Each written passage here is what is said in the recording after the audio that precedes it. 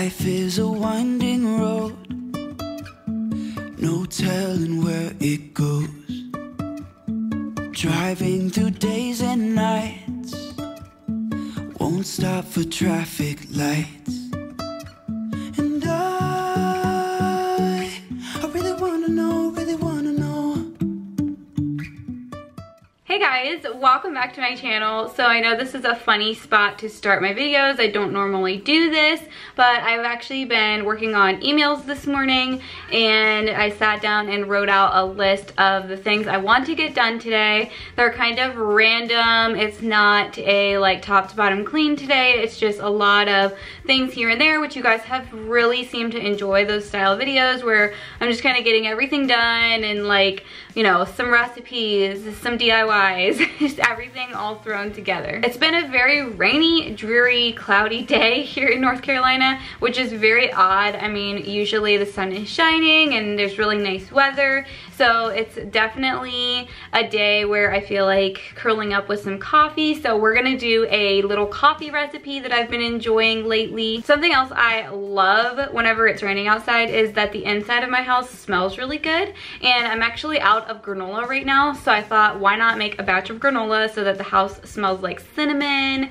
And I have a little bit of cleaning, but I'm kind of just wanting to have everything on a low key today, and I'm not in a huge hurry. I have my list to do, but I'm definitely going to just enjoy my day as I go. I'm just closing my blind that's right here. So today's video is sponsored by a brand called SOJOS Visions, or Soho, depending on how you want to say it. And they sent me these glasses and along with a couple more pair I'm going to show you guys. If you're somebody that works from home like I do and you're in front of a screen, I mean, on the days that I'm not filming, I'm generally in front of either my phone screen or my computer screen at least 8 hours. And before I used blue light glasses, I definitely would get headaches and things like that. If I was staring at a screen a lot, my eyes would get really tired. So these really do help. I even have a few things to actually test out the blue light blocking abilities of these glasses. So the name of this pair is Impassioned. They come in a few different colors, but I chose green just for something a little bit different. I thought it would be fun just to have a color. And I do think that the green goes well with my complexion. I really love these and I've been using them a lot lately. The second pair I chose are something super out of the box, totally different, but I decided I'm gonna go ahead and try these out. And I need to mention that the packaging is so professional, very like high-end feeling. I love that I can store these in here. This pair is called She Young, and it's a little bit of a vintage kind of feel to it. So totally different, I know, but it kind of, I don't know, I like different. It has a tiny bit of a cat eye going on up here, and they do come in a few different colors. This color is rose gold. Here is the test card that it comes with, and go over, as you can see, the part that the glasses wasn't covering. So great little test, and these are definitely ones that you can trust. Right, I also got 2 pairs of shades, which also come in an amazing packaging. These are a little bit vintage looking. I love them though, they're so cute. And I want to make note so that they feel super sturdy, very, very high quality glasses. The name of this pair is called Moment, and it does come in multiple colors. This is a pair that I knew I would love. I'm an Aviators girl all the way, and these are so cute. These do come in other colors, and the name of these is Galaxy. If you use the code Adaline15, you will get 15% off of your order from SOJOS. So glad I could partner with them on this, just because I'm a person that definitely needs blue light glasses and use them every day. So be sure to check out the link in the description box. Before we do anything else, I have to say that rainy days are the best days for a hot drink. So I'm going to make a white peppermint mocha. It's one of my favorite all-time favorite drinks that I usually get from the coffee shop, but I'm gonna make one here at home. So you need some white chocolate chips. I just have these ones from Chalk Zero, but another kind that I really like is the Bake Believe brand from Walmart. They're also stevia sweetened white chocolate chip as well. Besides that, you'll need some peppermint oil, and then whatever you're gonna sweeten with, I really like to use my stevia, and then you'll need to have whatever milk you want to use. So basically, you will see me do this step by step. You'll need 2 mugs because you're gonna heat up your milk before you froth it, and the rest you can pretty much watch me put together.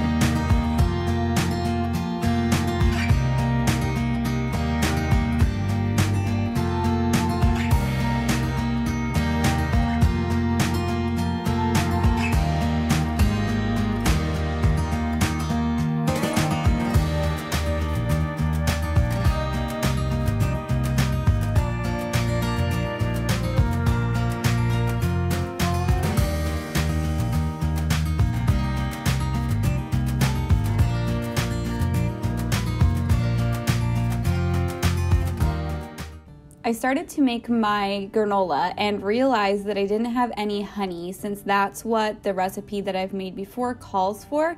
So I went on the hunt a little bit and I found an amazing recipe. It uses egg whites, as you're gonna see here in a second, and I highly recommend this recipe. This is what I'm going to be making from now on. I will link it in the description box because obviously it's not my recipe. Someone else came up with it, but it makes really crunchy granola, and all I did was put my sweetener into my dry ingredients, and that's how it got sweetened. And this is also very inexpensive to make this way. How come the sky sometimes hides behind the clouds? Maybe it's just like me, a little bit scared of heights. Why does the rain? The sun keeps trying to come out. So the last time I did an organization video, which was not that long ago, I'm sure a lot of you saw it, I did these labels on these jars, and I have a few more things down here that I need to put into jars. I've gotten into making some of my own makeup and like starting to do a lot more DIYs, which once I have some of that stuff perfected, I'll show you guys. Let me know in the comments if that's an interest of yours, is like DIY personal care and things like that. So anyways, and then this is a supplement I take that I found is a lot cheaper to just buy in a big bag and then put in my own capsules. So just things that need to go into jars like this. I'm going to make some more labels, and I'm just going to show you in basically like as simple as 1, 2, 3 how to make those labels, because so many of you asked and it's literally the easiest thing. Okay, you could do this on any program that has graphics and stuff on it, but I do use PicMonkey.com. I know some options are free. I don't know which ones are because I do have a membership with them. So all I did is make this little graphic up, and I just added these circles, and then I added my text in, which you can just click on add text, and then went in and changed the lettering from the last time I had done this. Then all you have to do is take your sticker paper and print it out, and it's literally that easy. You can use this paper in any printer, and that's it. That's all you have to do to make these labels. So you wouldn't even have to use the circles. You could literally go on your Word document or anything like that and just put the lettering where you want it on the piece of paper, and then print it on this and just cut them out and use them on whatever you need to use them for. This is in my Amazon shop. I will link it below as well.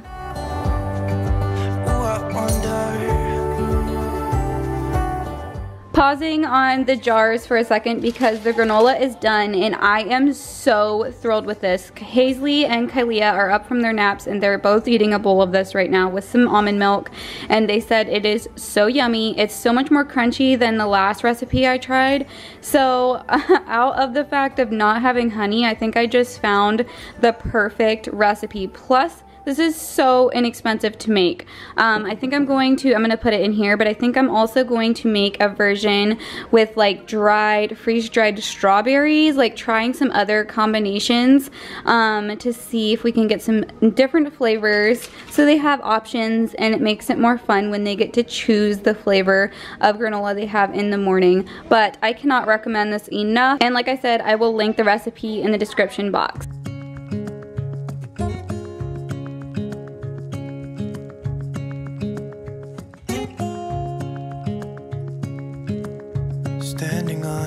beneath the lights, look into each other's eyes. My printer ran out of ink just as I was printing these, so the last 3 labels did not get printed out, which is fine. I'll just do them on the next time I need to print out some labels so that I don't waste sticker paper. Yesterday has gone to sleep, so all that's left is you and me. I can't promise you're the only thing I see. Words I say, close your eyes and let us fade away. Build a secret place. I got some comments about the fact that light goes into this cabinet, and I do have my things kind of ordered that the things in the front doesn't really matter if they have sunlight hitting them.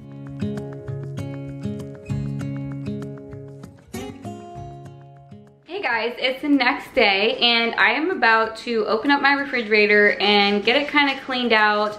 I really want to think about what I want to meal plan for next week, and so I need to go through the stuff I already have and just need to wipe out the shelves. I'm not going to empty the drawers out. They have like just veggies and stuff in them, and right now I just don't really feel like I need to do that, but I'm trying to get better at making sure that my refrigerator is clean and disinfected, all of that. So let's go ahead and open it up and see what's inside. So, does anybody else's refrigerator get like this ever? Because things are so messed up and dumped around in here.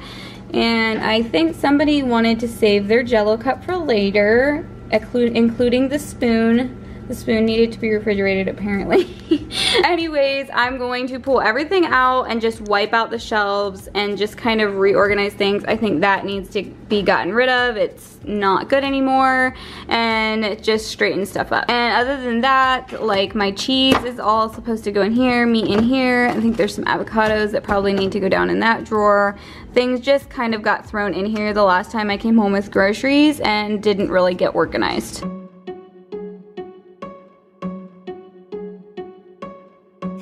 I've mentioned this before, but if you want the recipes for my cleaners, you can go to Adaline's Oily Tribe. That's my Instagram account where I put a lot of my healthy recipes and things like that for around the home. And that we're good the way we are. But I don't know that much about you. What things you like and what you don't. It's not that long since I met you for the first time.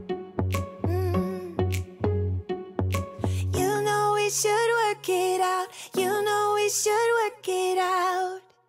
Before I'm too invested, I should probably ask you all my questions, get to know you better. Like, can you be trusted? Will you take me for granted? And will you let me down? I know I'm feeling something for you. The way you look, the way you laugh, and how you move. It kinda makes me go crazy. But we should take it slow, work things out so you don't let me go. When I come real close, I don't wanna get hurt, 'cause I'm not ready to give you my heart yet. Before I'm too invested, I should probably. Next, I'm going to make up some kind of cleaner type stuff here. So if you guys have been watching me for a while, you know that I've been slowly transitioning and making a lot of my own cleaners and household products, things like that. So my next ones to make, I've made pretty much all of them, but I wanted to make a linen spray just to like freshen up our mattresses whenever I'm changing the sheets, and even to spray on our couches if I need to, just to kind of freshen them up. And then then the other thing I wanted to make was my own stain remover for just either the carpet or laundry stain remover. So before I mix the stuff up, I'm going to put these decals on the glass bottles. I got these from Amazon, the glass bottles, and then the decals are from Bella by Design. She's so awesome. She's a small shop on Etsy, and it's where I like to get my decals. She does a great job, and they are so cute, aren't they? So they're really easy. She like sends instructions. Basically, the first thing you do is peel this clear part off, which it includes the letters. So you just take that part off, and then you lay it on the glass where you want it to be, and you can take like a credit card or something like that and rub it on there. I actually find that it works really good to just take my finger over it and rub it really well, and then you slowly peel the clear part off, and it will leave the lettering on the bottles. So super simple. She also made the ones here, I'll show you under my sink. She made these as well. I make my own dish tabs and toilet bombs if you're new around here. And then like, yeah, here's my tub scrub. So I'm gonna go ahead and do the decals first and then mix up the cleaners.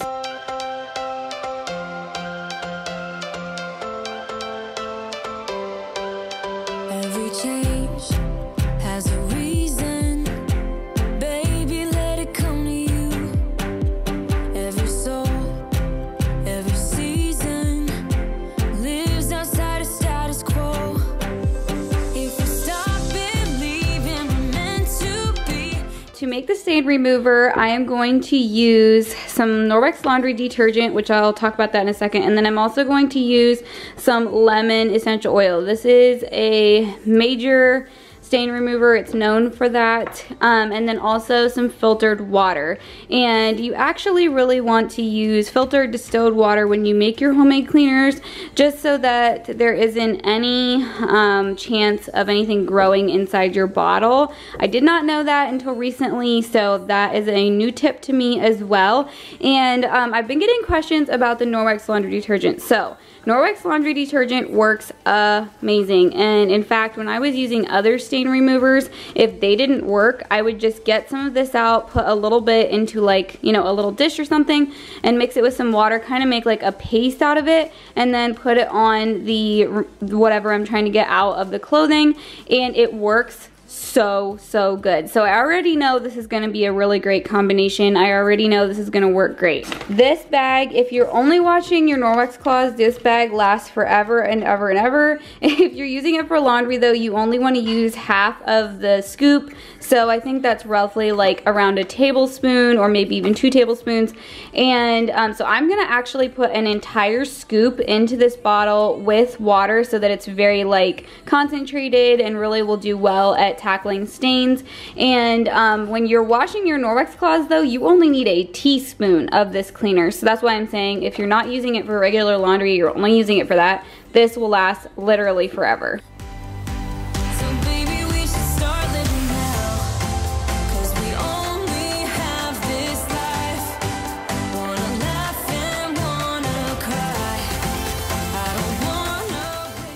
Next we have the linen spray, and I decided to put it into one of my smaller bottles just because I probably will make smaller batches of this.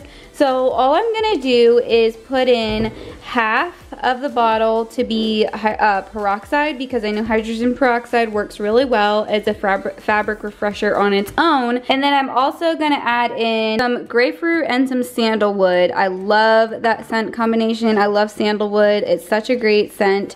So yeah, I'll just mix it up real quick and then we can take everything to the laundry room.